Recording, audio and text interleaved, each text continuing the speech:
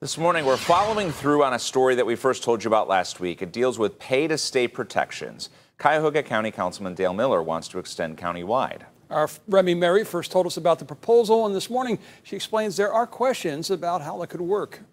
Housing is something every human should be having. The fight to protect Cuyahoga County renters from being evicted is now at a standstill. The county's law department issued a legal opinion that this legislation is preempted by state law and that we may not be able to proceed. County Councilman Dale Miller says it's in reference to House Bill 430.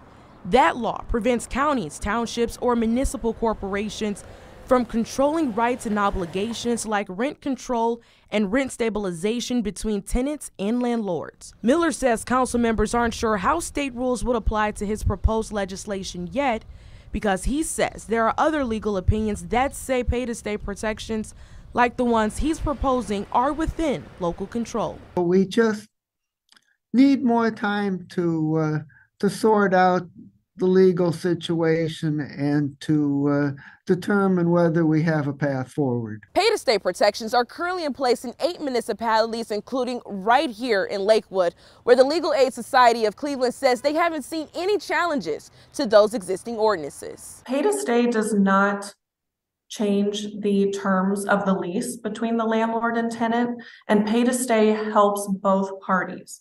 The landlord walks away with their rent, late fees, and court costs being paid for by the tenant, and the tenant gets to stay in their home. Elizabeth Zach says the society isn't commenting on the legality of what's going on in Cuyahoga County, but she and renters like Philip Pettigrew are hopeful things will work out to help keep families in their homes. You never know what someone's going through, never know if they have to bounce back. In Cuyahoga County, Remy Murray, News 5.